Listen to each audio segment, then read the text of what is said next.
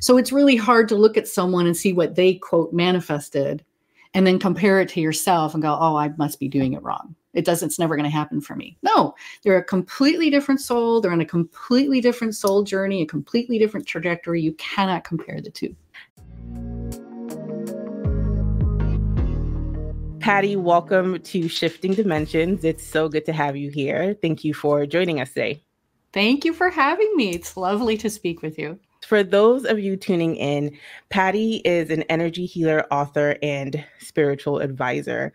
And Patty, part of the reason I'm super excited to speak with you today is because a lot of the work that you do around energy healing and advising people spiritually centers around the Akashic records. Yes. And if I could explain the Akashic records in layman terms, I kind of think of them as like the soul's library. So every individual's, I guess, different lives or things that they've experienced on a soul level, or how far their soul has traveled, or how many times they've reincarnated. That's kind of where we go with the Akashic records to kind of figure all of that out. Yeah. So I really want to talk to you today about soul originations and soul blueprints and soul gifts and all of that stuff, because a lot of your work really touches on those categories, right? Absolutely, yes. But first, I want to learn more about you.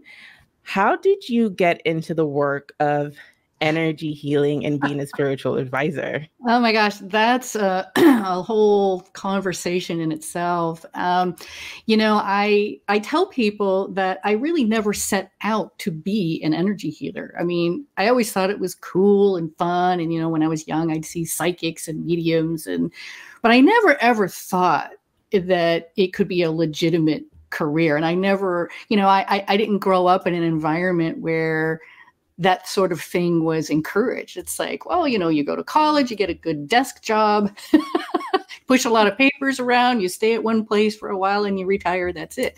And so it was just never in the sphere of any kind of conversation. So it really all started back in 2007 when I was diagnosed with breast cancer, okay? And it was a very pivotal moment. And I think anyone that probably gets a diagnosis like that can probably relate to the fact that it's a pivotal moment, right? It's a wake-up call. And so I like to say that up until then, I really was not living my authentic self. I was very much a people pleaser. I was very nervous. I just want everyone to like me. So I kind of would just be who I thought everyone wanted me to be. A lot of like my clients who come to see me today, I was misaligned, right? And that takes a lot of energy actually to stay misaligned. It's exhausting, and we can talk about that. But at some point, when you're misaligned and you don't use your energy for its highest good, it will ultimately reflect in the physical body blueprint, which we'll talk about. Because everything gets reflected there, and you open yourself up to disease and chronic conditions and ailments later in life, the more misaligned you are. It's not an automatic, but it is definitely a strong potential for that when you misuse your energy and not use it for your highest good. So for me, it manifested as breast cancer. And in many ways, I was not surprised by that diagnosis. But it kind of didn't scare me. It was like a wake-up call. This is my chance. This is my chance to change my life for the better. I've been talking about it. Now I have to take some action. And how am I going to do that? And and I had two young kids at the time. I had a 1-year-old and a 3-year-old. I wanted to have a career. So to me, it was like, I need to have something that's mine. That was what my soul was calling for. And I'm like, but I have this career I had before, but it's not really what I want to do. So I had to do some soul searching. It's like, well, what is it? What's going to turn me on? What's going to align with me and make me feel really aligned? And the one thing that I really tuned into was aesthetics and skincare. So I actually zeroed in on becoming a skincare entrepreneur. And so I went back to school, I opened my own business, and within a month of opening, I was introduced to energy healing in a really bizarre way. And, you know, that's how the universe works. When you least expect it, something kind of comes in out of left field. And so I always tell my clients, you know, you got to follow that because, you know, the universe can't interfere with your free will. I can't say, Patty, go be an energy healer, but it can put you in a position of needing one and let you make that decision for yourself, right? And so I decided to go to this last minute networking meeting, and I really didn't want to go, but I have to go. And I met an energy healer, and it completely changed my life because I didn't know what energy healing was. I'd never heard of it.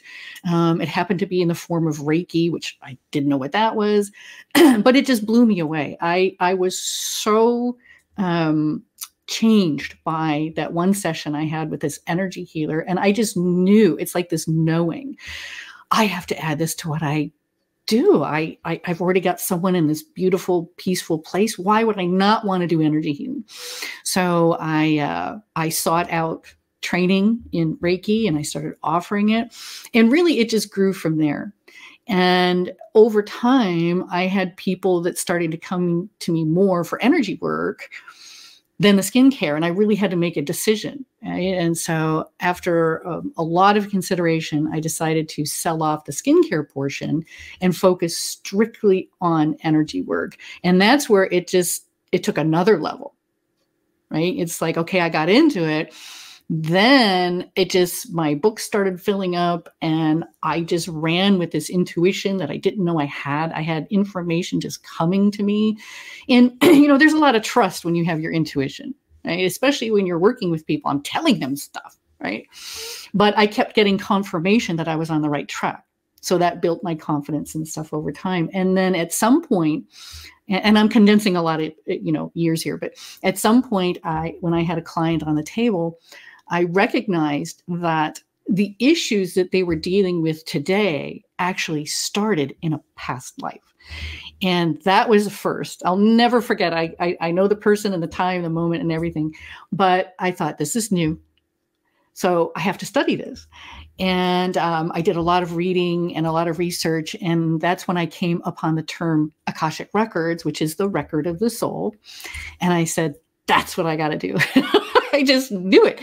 And so I went that direction and sought out mentors and did some training, and the rest is history. And that's what I've decided to focus my career on for the last, I think, 15 years I've been doing this. So I was very much directed into it. And I think it aligns really well with how I teach abundance and how you put yourself on a path energetically to your abundance by aligning to your gifts and letting it flow and not fighting the outcomes, but just allowing what comes in, because the universe knows what you need and in what order in order to be successful. And I just allowed it, and it has taken me places I never would have imagined myself. What an incredible story, Patty. So it's interesting because you get this insight, and you like you said, you had this huge interest in skincare. Yeah. And that led you down a path of energy healing and eventually tap into the Akashic Records. It's very fascinating how we're living life a certain way, and then something so dramatic and devastating happens to us. Yes. To kind of course correct, because obviously there's a purpose in the work that you're doing. This is what you're meant to do. This aligns with your soul gifts, and I'm sure your soul blueprints, which we're going to get into. So it's very fascinating how that all happened for you, and you learning to trust and listen to your intuition and go to that networking meeting and meeting that person that introduced you to energy healing is just the little whispers and the redirection. And sometimes, again, tragic things happen to us because if we're not listening to the guidance that we're supposed to be listening to or listening to our higher self, I think sometimes it's kind of like that speed bump to make you stop. Oh, yeah. and pay attention. When you're supposed to be doing something else and you're not heeding that, the universe will come in and just smack you upside the head, as I like to say it, through either a trauma, a crisis, losing that job, having that person break your heart. I mean, you're meant to go in another direction. And if you don't do it on your own, or when it's time, karmically speaking, for something to take place, you're going to go there. Yeah. And it was funny because it was just kind of a knowing. Once I decided to take my power back by saying, look, I love being a mom, but I need something else. And I stopped apologizing for that and started just following my heart. And like, with the person I was with at the time, I just said, hey, I need this. And I'm okay if you're not on board with this, which was huge for me. I mean, I never did anything like that.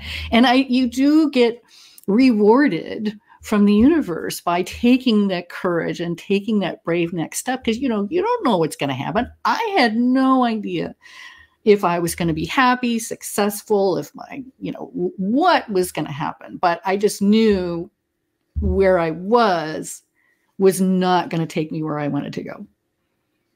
Yeah. What did I have to lose? Yes. What do you have to lose? Life really is an adventure. Coming from someone who can really identify with the needing to please, Oprah calls it the disease to please, and just always making decisions where you're putting yourself last, hoping everybody likes you.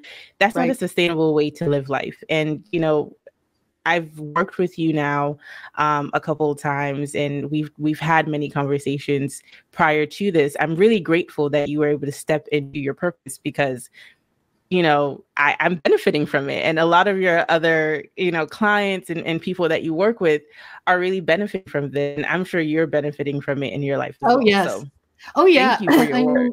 There's always something in it for me to pick up. I think a lot of my clients are where I was. I just think that's my sweet spot, is helping people where I was a few steps behind. And it's funny how even when I have weeks where things are happening, I'll have clients come in that week that, and they booked a while ago, but whatever. And it's like, oh my God, this is like so meant for me. I got a message for her, but I'm taking something from it as well. So it's the universe is always working on our behalf, even if we think things are falling apart, even if we think, life is happening to us, which it doesn't. We do divinely choose it, but it's always happening for our highest good. Yes, absolutely. Yeah. And with that, I want to kind of segue in now into this concept of soul origination, because part of who we are, I think at our core, is really our soul. Our soul is kind of one of the highest guiding forces for what we're supposed to be learning in this life, what we're supposed to be tapping into, how we're supposed to be using our gifts. And something that I've come across recently, and I think I heard it from you first, is this concept of soul originations. And that blew my mind. I'm like, soul origination? What does that even mean? Don't we all come from the same place? We have different origins. So could you please describe the concept of soul originations? Sure. And are there different categories of souls? Well, yeah. So the soul, and again, this is just from my teachings and from my perspectives. The soul was created by Source to experience itself and in different realms. And so immediately we are, to answer your earlier comment, we all come from the same place. We all are created by Source, because Source wants to experience itself. And so we are immediately need to recognize that we all are of Source, whether you call that God or Allah or whatever you want to call it. There is one overall entity that has created each of us. So we are of the reflection of Source. Source is within us. So that's one really important thing to note. And then after source creates the soul then has free will to choose. And so it will immediately choose a soul group to align to. And it will usually be one that it feels most vibrationally in alignment. And it will start to take on the attributes and characteristics of that soul group and bring those into its incarnations. And that starts to become what we refer to as its soul gifts. But a lot of these soul sources of origination after the soul is created, it could be, other planets, other star systems, other dimensions. There are souls everywhere. And so that's really what I refer to as the soul groups of origination. But I've kind of drilled down even further to that because, that gets into the galactic aspect of things and star seeds and a lot of these terms. And to me, being the ever practical one, it's like, well, it's really cool to think I'm a star seed, or I'm from Arcturus, or I'm from Orion, or the Pleiades, or wherever, a lot of these are. It's like, well, what do I do with that? Okay, it's cool to know. So, what I've created is something that I call the manifesting archetypes. And over the years of me doing this work, I've found that there's these 4 broad categories or archetypal aspects that people tend to fall into. And of course, they're very broad. And they're meant to be broad. And so I really focus on the attributes of that particular archetype. And I have this quiz on my website. You can go take it. It's pattyoliver.com and go take the quiz. And you'll find which broad category you tend to fall into. And with all the years of doing readings, I have yet to see it not correlate with their soul gifts when I enter their Akashic record. The only time that has happened to a certain degree is when people are utterly misaligned and just not allowing themselves to be their true nature. Or sometimes they're aligned in one area of their life, but not in the others. Like they're really authentic when they're at work, but when they get home, they're like, okay, they put themselves away and then they start the people pleasing and everything else. And then they're inauthentic. So there's this incongruence. I've seen both of those. And when we work through those from a karmic perspective, people start to see, it's like, wow, I really have not been my authentic self. But that's how I approach the concept of soul origination. Very interesting. And I actually have a question related to the manifestation archetypes. And I guess we can get into the different categories. Sure. But, on the soul origination piece, with what you were kind of talking about, people talk about being star seeds, being from different planets or from different constellations. I hope that's the right word. Mm-hmm. It's interesting how you described it. And I've also heard it described like this before, where it's, again, we all come from source, yes, but then we all kind of tag ourselves into different soul groups. And yes, we're technically all originated from source, but we align ourselves with specific groups. And I've heard people break down the groups into 3 things: earth-based souls, interplanetary souls, so I guess that's the star seeds in different constellations, and then angelic souls. Mm-hmm. It makes me think, is that done because each different category of soul originations, are we supposed to have different qualities that allow us to use specific gifts towards some level of growth? Yes. I don't know if that makes sense. I do believe, because when we come into the physical world, and we put on this thing called a body so that the soul can traverse the earth and have its experience. we all are meant to contribute something to the collective. This is, I've in my work on karmic and universal law, there's a karmic law of significance and inspiration, which means basically states we are all here for a purpose. There is nothing random about you being here, and we all have something to contribute, and we find that, which is our purpose. Because a lot of times I get asked, what's my purpose? Your purpose is to express yourself through your gifts, right? What brings you joy? What comes naturally to you, that is easy, that flows to you. Again, and different soul groups, or manifesting archetypes, as I refer to them, have different strengths. Now, it doesn't mean that you can't do other things, but there's certain attributes that you are just going to be so aligned to, and so come so easy and naturally to you, that when you choose to use those, that's where you're going to find your easiest form of abundance. Now, and I say that because, there's many ways to find abundance here on Earth. One way is through sheer will. You can force something if you want, but that's exhaustive. And oftentimes we have to use negative aspects. And it's not judgmental. It's just non-gifts, right? It's misalignment. But we have to do it in a way which is very depleting and a lot of hard work. Or you could do it through soul alignment, right? Through that authentic self-expression that comes easily and naturally to you. And that's my goal when I try to work with people on their abundance. It's like, let's identify what your gifts are first. And are you using them? Because that's your purpose.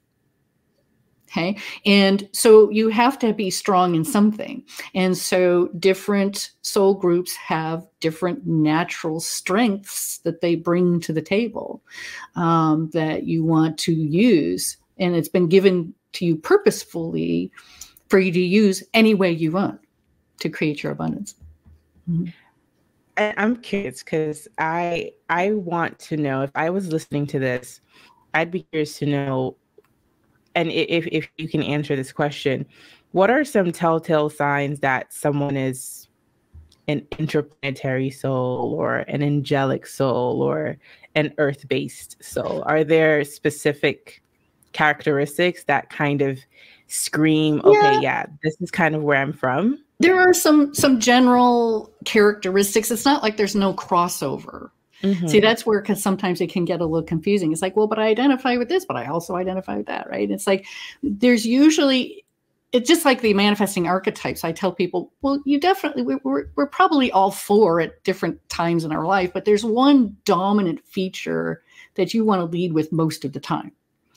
And that's what we talk about here. So, souls from the angelic realm, they tend to possess those very, angelic-like qualities. They're always looking at the best in people. They really don't understand the nature of war and harming one another. And they really embrace ideas of togetherness and divine love and reverence and all of these beautiful angelic qualities that we might align. It doesn't mean that the other soul groups don't have that, but the angelic realm, I mean, that's like their core essence, right? They just can't be any other way.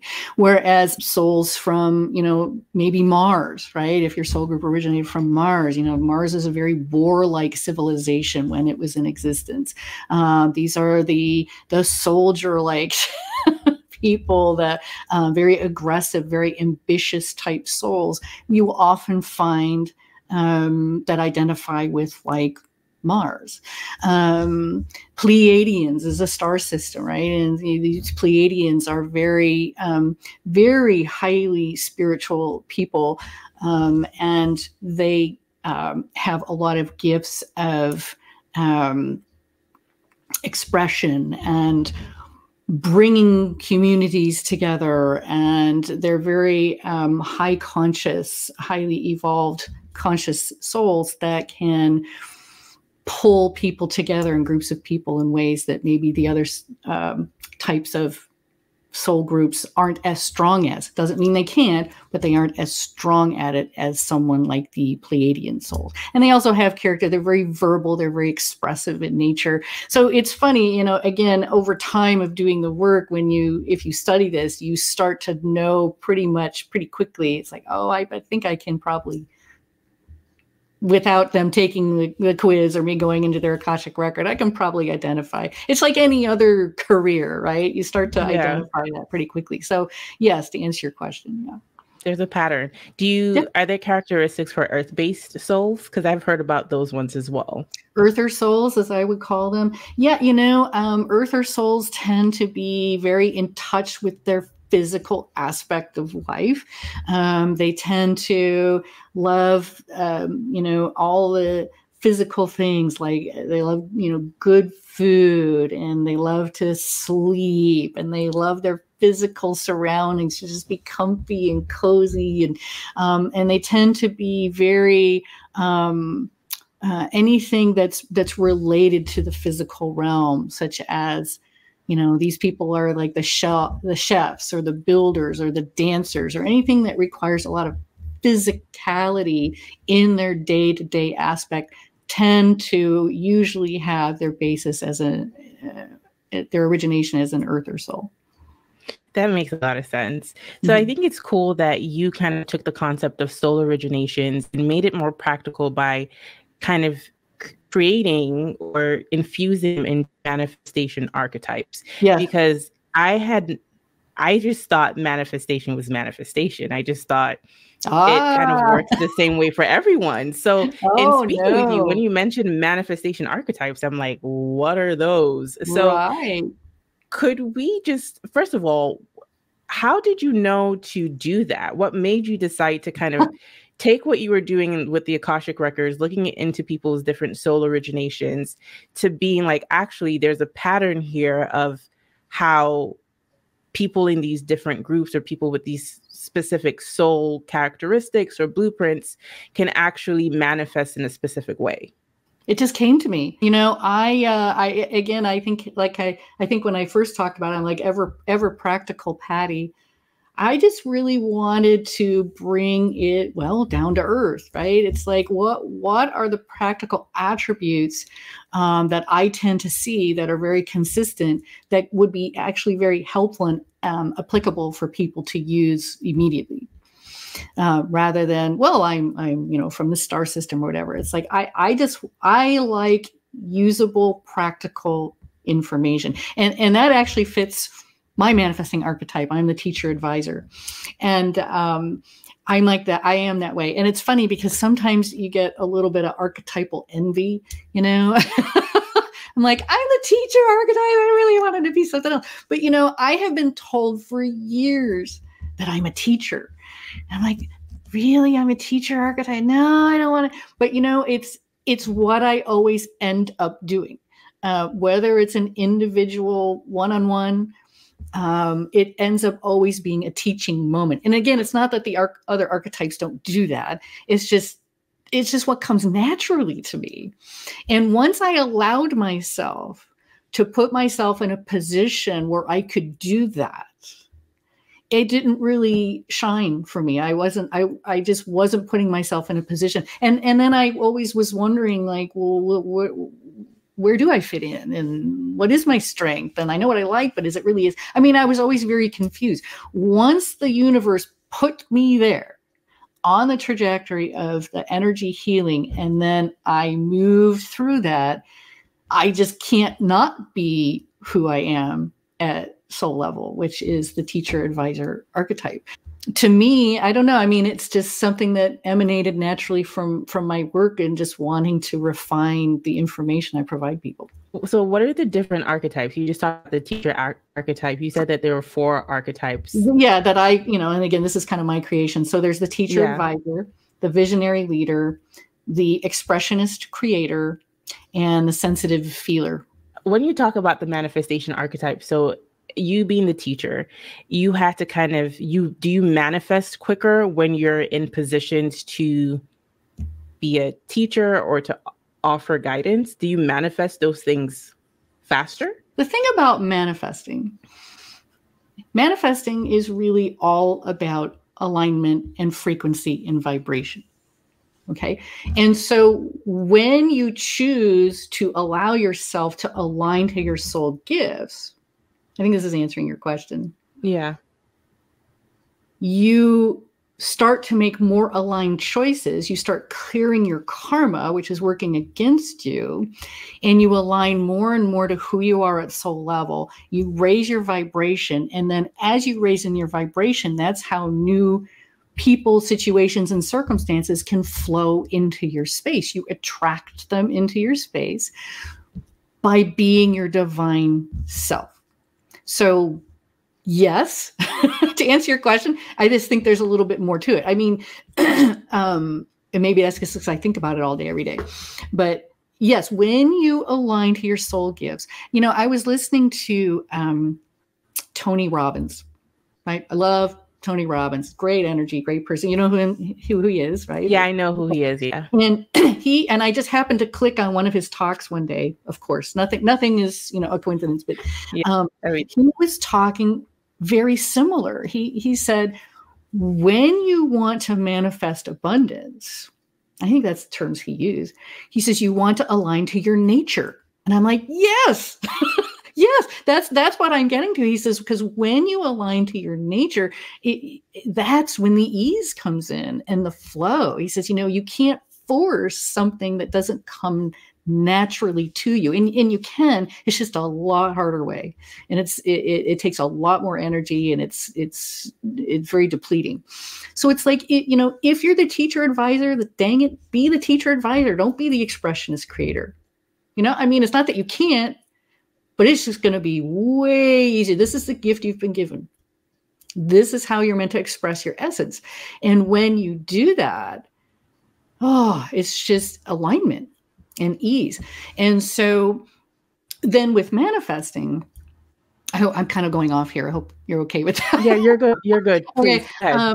Manifesting is about clearing your karma first. And I teach this in my other course on karmic and universal law. It's like the thing about manifesting the law of attraction that I think is seriously missing in those teachings is karma, because karma is simply the energy of choices that you've made in past lives that didn't align to you, that didn't serve your soul growth, and wasn't balanced out in the lifetime in which it was created.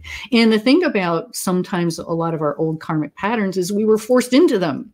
That was then, this is now, especially females, or especially people in lower class at the time, or whatever. We were forced into a lot of negative choices because, my goodness, you could lose your life if you didn't, right?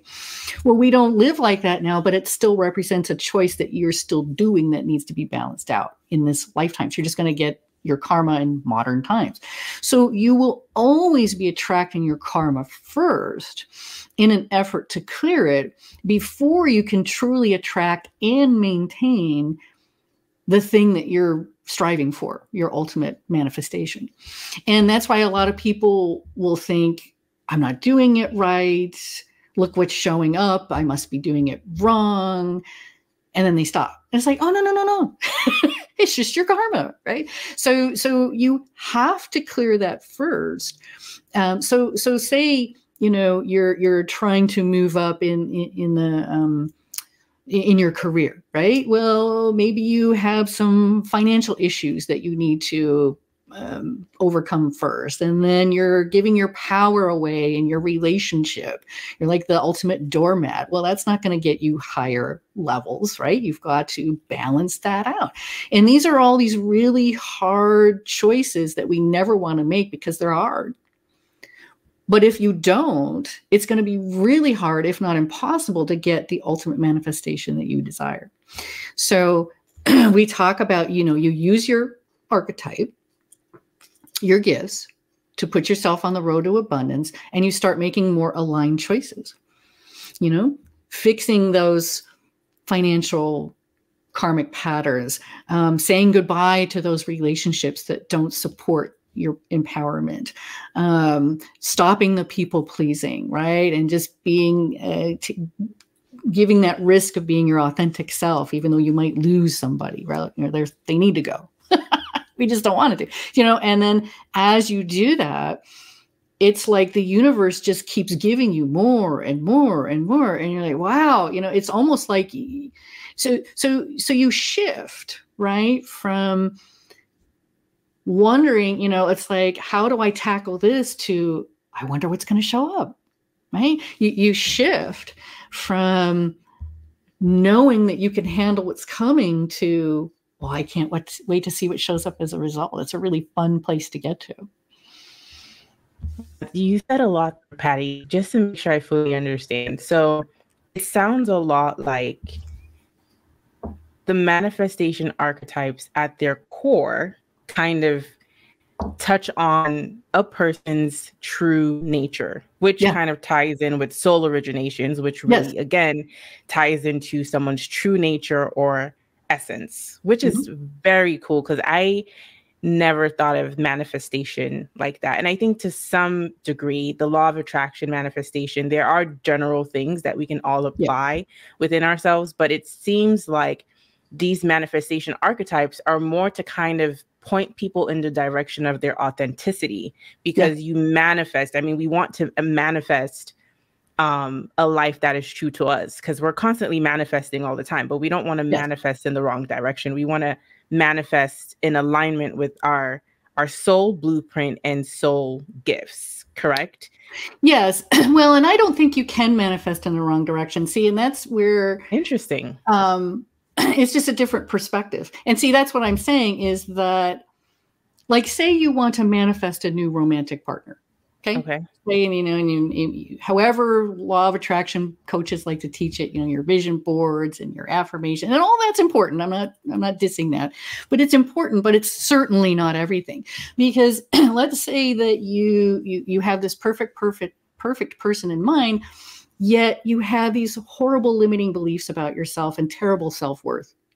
Well, those are karmic patterns that you need to overcome first, because that doesn't align to this higher frequency, aligned love that you're looking for. You just can't, you won't get there. Or if you do get there, you can't keep it, because you haven't matched the frequency of that which you ultimately desire. And so the universe, either you're going to, and that's why it's like, you have to be willing to start with where you're at, and everyone's at a different journey, and you can't tell by looking at somebody where they're at in their karmic journey.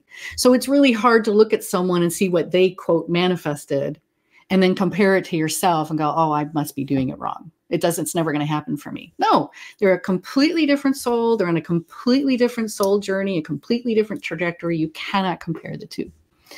Okay. And so I think you're going to manifest what's appropriate vibrationally for you, and the sky's the limit. But you have to go through your karma first in order to maintain that thing that you say you desire. Well, that's okay. I hear what you're saying, but it's a little scary though, because then I think if I manifest something that brings negative experience to my reality, that means obviously there's still some potential blocks and karma that I need to work through. But I don't like experiencing those things. And then it makes me think, do I have to be perfect? But it's not, I don't think you're saying we have to be perfect and completely clear out everything. I think the key word here is authenticity. We know when something's misaligned. We know when we are trying to people please, or we know when we're doing things because we feel like it's going to look good in the eyes of other people versus what we actually want to do in our soul and in our hearts. So, or what we want to accomplish in our soul or in our hearts. So I agree with you. And, it's like, if you can maintain, see, this is one of the things I teach in my course, because I teach people how to access your own Akashic record to do this, is it's all about mindset. And it's all about, and there's a lot of talk around mindset, right? But it's very, very true, because if you can develop a mindset of, well, I'll just get that out of my way and move on to the next thing. I mean, it's like, if you do attach too much to what's happening as a personal failure, or here we go again. I mean, I can tell you right now that, there's no end to the universe wanting you to up level, right? It's you yourself who's going to stop yourself from up leveling. So when you can just say, look, I just got to, and I think this is one of the great things about doing the spiritual work and seeing what's possible. It's like, I just got to get that out of my way. It's just, the one little blip, and I'm going to get on with it. And then something else is going to come in that's more aligned, that's higher vibration. And the faster you can do that, and the more you can disconnect from the emotional aspect of it and just move through it and know that it's something you've got to get through to get to your higher vibration, it's all mindset. You're absolutely right. Yeah. Yeah. And we all have karma. We can't get away from the karma. But what makes us all different is how diligent are you? How self-empowered do you allow yourself to be? How good are you at making aligned decisions and not letting anything or anyone hold you back? That's where we all differ. And when you can align to your gifts, kind of going back to your other comment about, well, I don't want to manifest the wrong thing. It's like, well, it's like if I'm this teacher archetype, but I always had a dream of being an artist, but I don't really have that gift. It's not that I can't be an artist, and it's not that I can't enjoy doing artwork, but it might be a lot more of an uphill challenge for me to get there than if I embraced my true gift, which was this. And so when I work with someone on manifesting something, I make sure that what they're wanting to manifest actually aligns to them. Is this even possible according to your Akashic record for you to get where you want to go? Most of the time the answer is yes, but I have encountered a few times where it's like, no, not in this, at least not in this 12-month period. We have to get over this and this and this, and then this is more of an alignment with this person. And again, we know that. You touched on that. It's like, I think we know intuitively when we're misaligned or when there's karma that we just really don't want to deal with it. So we avoid it, and then we wonder why we aren't growing. Yeah. And just so for I think most people listening to this might have a good sense of what karma is. Yeah. But karma is not necessarily, if I kick you, then someone's going to end up kicking me because I kicked you. But karma is a lot deeper than that and has to do with lessons and our history, our soul's history, etc. And just different karma comes from different lifetimes as well. So it's not just in a particular lifetime that we're living in. Yeah. I mean, there's a whole lot on that whole subject, but ultimately, yes, karma is not punitive in nature. It's not happening to you. It's happening for you because you come in, because again, Source wants to experience itself and all that there is. And Source wants you to feel empowered. And so as you gain in your empowerment, which means you might have chosen lessons for yourself in this lifetime that we might all look at as a little bit rough. But we don't, until we get into the karmic history of it, it's like, well, this is why you chose it. This is why you're experiencing it. And this is how you overcome it so that you clear this karma once and for all. It's there to teach you that your results in your life are directly related to the choices you make, positive or negative. And you have absolute power at any moment to change the trajectory of your choices. You're not stuck with anything. And that also wasn't always true in our history, right? So we live in a time now where we have, more freedoms than we ever have for most of us in the world, and especially as women. And we can make new empowered choices. We just have to actually do it. Yes, you're absolutely spot on. Mm-hmm. I have an interesting question. I'm of the belief that when we're trying to manifest something, sometimes we manifest things that are very close to what we're looking for, or they have an element of something that we need, but we're not necessarily asking for in our manifestation. And sometimes the universe will bring certain things into our frame of consciousness so that we know to add this as part of what we're trying to manifest in, or to kind of show us that what we're trying to manifest is possible. Do you agree with that, or am I making that up? Yeah. No, well, manifesting is not a solo act. That's the other thing. I mean, it's individual, but we cannot manifest without working in conjunction with the universe, right? And so we're always in co-creation. So say you put out an intention, right? I want to earn $100,000 in the next 12 months doing podcasting, whatever your intention is, right? And you want to be clear, right? If you're not clear, then you're going to get really unclear results. So then the universe says, okay, Jumi's put out an intention. What can we do to make this happen? And, it's just, they're just waiting. Your guides are just waiting. And so first there might be some karma that you've got to clear. So they're going to send that your way.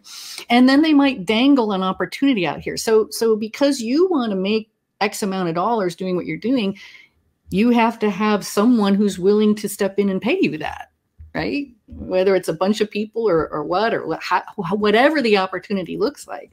So the universe has to go find you a match in terms of either customers or affiliates or whatever is involved in what you do to line you up to give you your desired manifestation.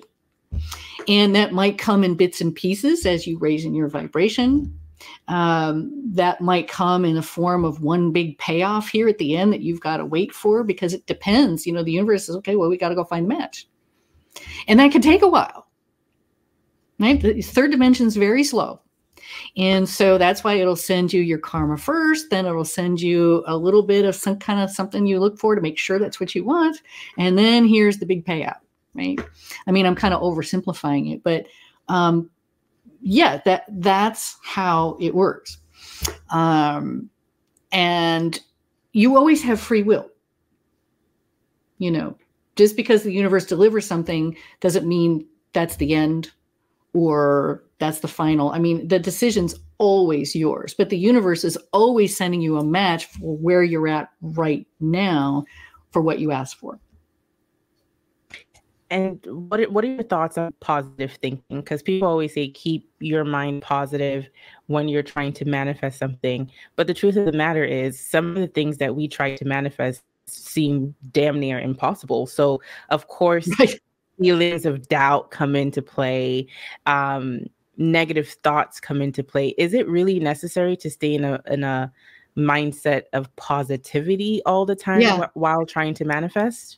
I do. Well, and it depends on how you define positive mindset. And I do talk about this in my course as well, because we can't be positive all the time, right? It's not with the flow of life. There's going to be letdowns. There's going to be disappointments. There's going to be frustrations. There's just going to be days where you're just not feeling it, right? But it's how quickly can you switch that mindset to one that's actually going to serve you, right? That's what I think is more important. So if you have chronic negative thoughts about, kind of going back to my other example about you want this great love, yet you have terrible self-worth problems, and it usually starts in the mind, right? It's all a mind game. You have to build up your self-worth. You have to build up a framework of mantras and affirmations to train your brain to start looking for higher vibrational outcomes. Right? And you do that by reminding yourself of your empowerment and your worth. And then you start treating yourself the way you want to be treated. And then over time, you train your energy body to align to people, situations, and circumstances that improve your concept of your own self-worth, which ultimately needs to come from you anyway. If you look for everybody else, then you'll never raise.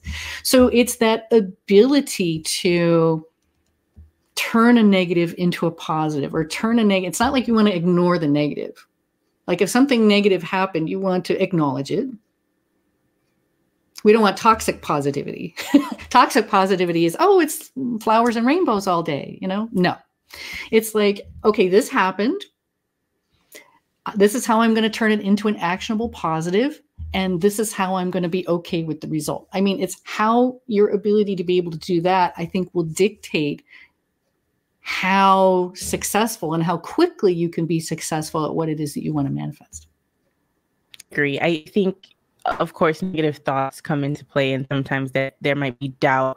But I think what you're saying, what I'm understanding, it's really about your vibration or energy matching what you're trying to call in the realm of romantic relationships. If you have zero self-worth, how are you going to attract, or even if you do attract someone who values you, you might not be able to hold on to it because you're not a vibrational match. So, and positive thoughts or thoughts related to self-worth will help you kind of reach that vibration or be able to up level in order to call in what you're looking for. So they kind of go hand. So I see what they definitely go hand in hand, right? Releasing emotional triggers that we have and then taking action on it. You know, it's one thing to think a positive thought, but then you've got to take action on it because again, we're in the physical realm. So nothing really counts vibrationally until you actually do it. So getting to the point where you know, staying on this example of self-worth, once you get to a point where you start really aligning to this idea of, yes, I am worthy, then you start to take action that aligns to that. So that means that you have better boundaries, that you start saying no to people who aren't supporting your boundaries, that you start putting yourself first. That's where the congruence comes in. So it's one thing to think it, you must do it in order to make it real, because the universe only goes to what's real. That's the law of correspondence is one of these things. It's like, well, it's just going to send you a match for what's real. You're right. I think taking action is also embodying that version of yourself that attracts the thing that you're looking for. So if I want, I guess, more money, I'm not going to start spending recklessly to prove to the universe that I have more money, but maybe I might get better with money management, because the more money you have, the more you have to learn how to manage your money and your funds. So I agree with that. I kind of want to go back to soul originations a little bit. Just I have a question on that really quickly. Sure. I think we kind of covered it a little bit, but I want to talk about the idea of blueprints and soul gifts, because as I'm thinking about it now, the manifestation archetypes, I'm kind of seeing a correlation between that and someone's soul blueprint. Yes. So there is a blueprint at every level of our existence. And we exist in at least 10 dimensions all at once. They're all happening at the same time. And that's also another form of alignment. It's aligning to your soul blueprints. So, you know, the first and second dimension don't affect us a whole lot here. That's more the plants and mineral realm and stuff. But we're third dimensional in nature because we have a physical body and we live here in the physical. So there's a physical blueprint, and you affect that blueprint through the actions you ultimately take. Right? And how aligned or misaligned. And then you rise up into your fourth dimensional aspect, which is your thoughts. And emotions are kind of in between those two. And the fourth dimension can be one of the most difficult ones for us to get through. We kind of talked about that, the whole mindset thing. It's like, how do I rise up past my ego and the chatter to my higher dimensional blueprint, which starts at our fifth dimensional blueprint, which starts kind of the spiritual aspect of us. That's what the Akashic record lies. It's at your fifth dimension. And then you get up into higher and higher consciousness, the sixth, the seventh, the eighth, ninth, and the 10th dimensions. So these blueprints are all stacked on top of one another. And we're always receiving energy, vital force energy from source while we're in a physical body. And the soul's always receiving that. And it has to come from source through all of our blueprints, all the way down to us at the physical body level. And then what we do with our energy is up to us and our free will. right? We can make aligned choices or misaligned. So we increase our vital force energy when we make aligned or positive choices. We decrease our vital force energy when we make misaligned or negative choices. And so my work with the Akashic Records is all about aligning you with your free will thoughts at the fourth dimension and your free will actions at the third dimension with your fifth dimensional blueprint, because that's how you're going to maximize vital force energy. And a lot of those blueprints include information on how you're designed to respond to the world. And that's really what we're doing here on Earth, is we're responding to everyone and everything all the time. Do we have an aligned response or do we have a misaligned response? And so once you're aware, because a lot of the times when we make negative or misaligned choices, it's just subconscious. We just do it. We don't even think about it. And we're like, then we wonder why we're miserable. Right? So we talk about, well, this is the misaligned choices you're making. This is where your blueprint is off. And this is why you're low on energy. Right? So when we bring in more vital force energy and you align to your gifts and you line up your free will thoughts and actions with your fifth dimensional and higher level consciousness blueprints, that's how you access more and more of your divine self, your divinity, your soul energy, however you want to describe it. And that's how you enhance manifestation. Is vital force energy the energy we use to create when we're in alignment with our life? Mm-hmm. Yeah. I mean, we're always receiving energy. That's how we're alive. Right? And it comes in through our crown chakra, and then well, I can talk about chakras, but you know, and that gets delivered to all the parts of the body that allow us to function and breathe and move. And but it's up to us as individuals how we want to use our energy. And some of us are not using it for our highest good. Other people are just killing it, right? They're just major forces to be contended with. Yeah. Exactly. And it's interesting. I just had a mini epiphany in talking about soul blueprints. It kind of sounds very similar to a lot of the spiritual sciences that people use to understand themselves better, like astrology, human design. I think those kind of map out our soul blueprint, personality blueprints. Okay. Mm-hmm. There's a lot of complementary work with those things you just mentioned. I think there's a lot of parallels.